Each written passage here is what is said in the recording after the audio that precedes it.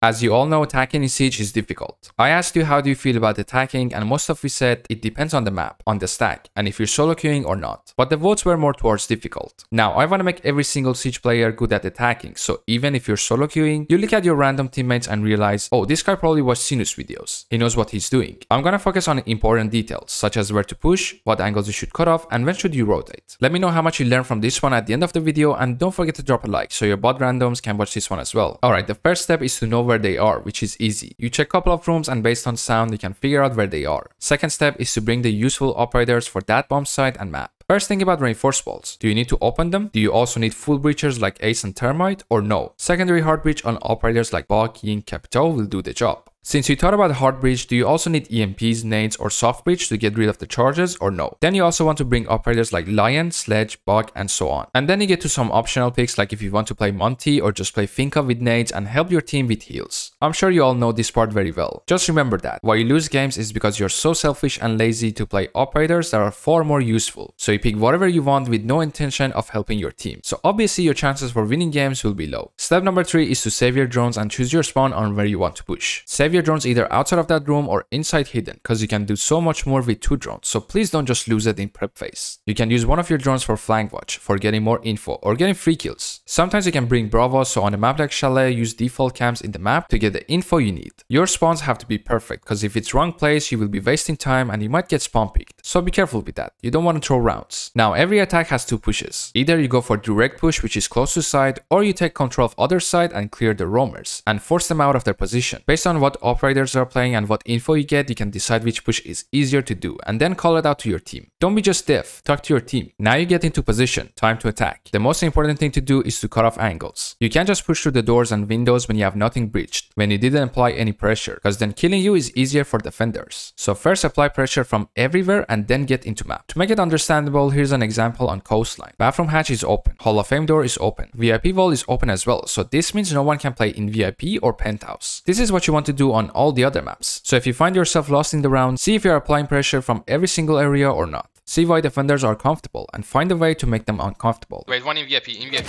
Wait, I can wall back. Please. Yeah, VIP is clear. Wait.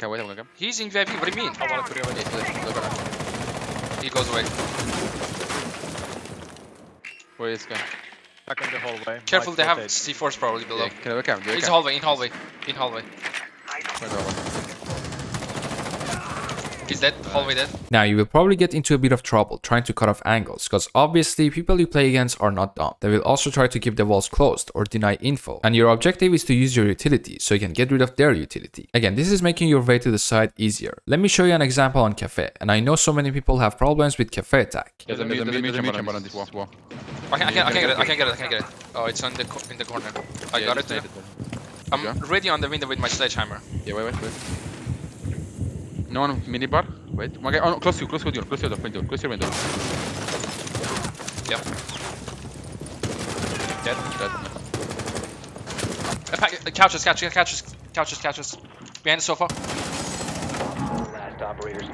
As you saw, we took care of utility. We applied pressure from everywhere, and it wasn't only me and my duo, but also our random teammates, which is really good, and defenders got super uncomfortable playing piano and holding us down. Now, there is something here that we are missing. Controlling your flank is super important. Most of the times you're halfway through everything and just a stupid flank destroys the whole attack. So on Cafe, do not open the wall first. Drop down from the hatch, cover the flank with Nomad, Gridlock, Claymore, and then open the wall. As you see on Night Heaven, this window can be our flank, and it's not covered. Not until we open the breach, and our Termite is gone. And basically the whole attack is destroyed. I want to focus on this stage of attack more, because it's not this easy. 100 different things can happen, and you can just cut off angles or put pressure on your enemies. One example is on Coastline. We are stuck. There's a Cade on the wall, we have no EMPs. So I go below to get it, and this takes time, but you can't stress. Now look at this. As soon as I start shooting from below, my duo pushes in and kills the Cade who was distracted. But he plays it safe. You don't want to give away your life so easy on attack. Stay alive, but get control, get kills. As we go on, Ash is cutting off White Stars rotate so anyone roaming can't fall back. This is one other thing you want to do on other maps as well. After 2 minutes, we are still trying to get into map, and you see my duo droning VIP but not theater. Make sure you're not misdroning. Check corners, check every room. This one little mistake can cost you the round, but thankfully Warden was terrible. This is another example of getting into trouble because they have a rotate, which makes it hard to push this guy playing this corner. Let's see what happens. How can we kill this? Do you have smokes?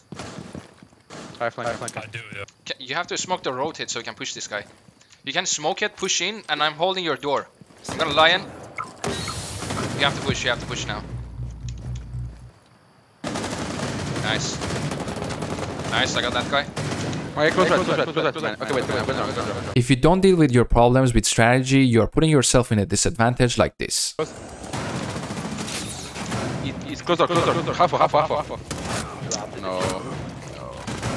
Now, there's something we still haven't covered. Sometimes you and your teammates find yourself all on one side of the map. You don't want that. This is keeping defenders comfortable. They just aim and look towards one way of the map, not 2 or 3. On Coastline, you hold the VIP side you took and you keep taking Aqua side. So at the end, you can pinch the whole defense. And as always, it's better to be ready for refrags. And necessarily, it doesn't have to be horizontal push. It can be vertical. So now defenders have to look up and front. Attacking kitchen on maps like Stadium, Night Heaven, Coastline, Cafe, they all can be so much better if you apply pressure from above. But only if you don't get C4'd. Yeah, attacking is hard, but once you keep doing these steps over and over again in your games, you become the master. One of the things you usually forget is watching flank cams once in a while. I'm talking about when you're alive, not dead. You should get out of tunnel focus zone and think about 2 or 3 things at the same time. While you're playing, keep saying with yourself, is everything under control? Am I doing everything right here? I can't stop giving points about attacking since there are lots of things to cover. On a map like Skyscraper, you might not be able to get into map and take control, like how you do on Coastline or Night Heaven. Some maps, it's more about utility play, clearing people out of these corners with nades, candelas, smokes and flashes, and also opening vaults. Same goes for Outback. When you open the vault, then there's no room to take, unless you want to go for the execute, because you're one step close to sight. So it's better to get rid of shields, keybos, and then push and just take gunfights. This game we were 3 and our 2 randoms played it beautifully. They only focused on getting up the staircase while we are flashing and cutting off top of the stairs. Once it's 3v1, you gotta chill down and play together. Don't run like idiots, slow down. Nowadays Siege is more about taking gunfights. There's no longer the term I'm support player. Yes you are, but you should have positive KD top fragging for your team. But what I'm saying is make sure to do it smart. Do the basics and take the gunfights when you have to, and when you can't, plant the diffuser and play post plant.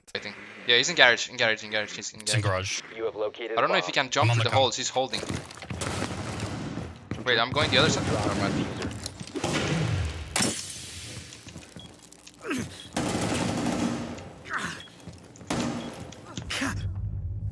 Do I into this shit? And breach room on the door. Vaulted up. He's behind the shield. Wait, Can I'm you gonna climb? defuse it right here. the diffuser. Just plant on my ass. Just plant. In breach room again? Diffuser Okay, 2 guys, stay here on the hold on. Don't peek, He's don't on the peek, other side. don't peek. Don't peek. When he gets close, we kill him together. Hold right side. Shut the fuck up.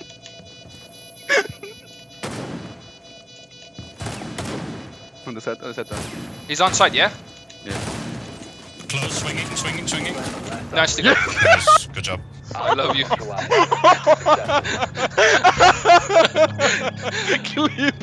Thanks for watching everyone. Hope you found this video helpful and you can actually attack better with your random teammates. Let me know your thoughts down in the comments. Don't forget to like and subscribe, and until the next time, stay safe.